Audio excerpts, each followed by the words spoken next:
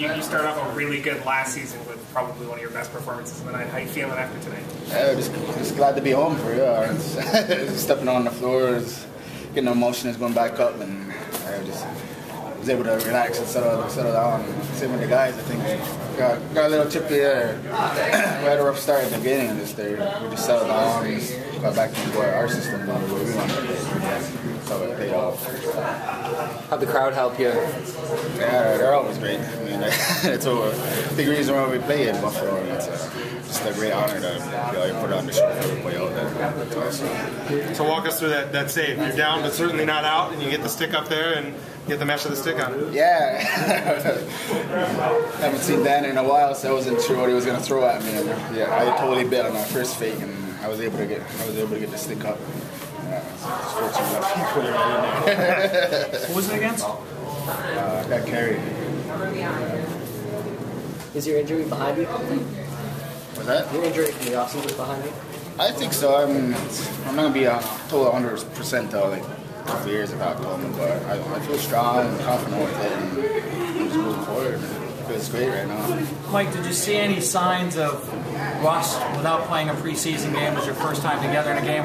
Were there any problems, especially early, that you noticed? Not really. I was a little worried about that this morning coming into it. I haven't played since May, and I was able to settle down for the first couple of shots, and right back at home. As a team, though, did you notice anything there? Or was everyone meshed pretty well? Yeah, that's what I always worried about that personally. Able to mesh, you haven't really had the time and scrimmages like everybody else. But yeah, we were able to settle down and been beating the heck out of each other for the last couple months now, so we're able to finally get some fresh meat and could roll over on somebody else. With the new rules, are you looking to really fire the ball all the way down the floor a little bit more than you once did?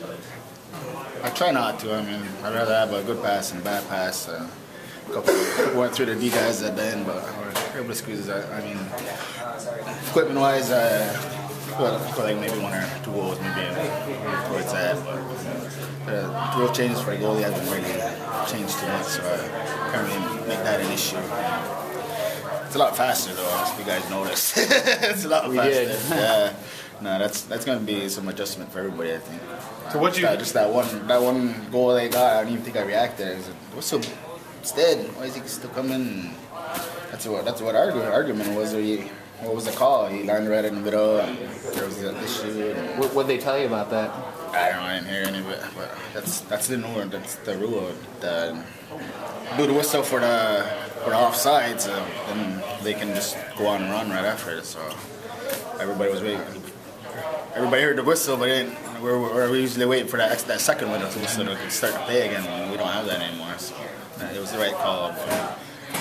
Just like we said, it's just some adjustments for us, for everybody to make. Did you pat the goalposts for their help? Yeah, definitely. 2 times?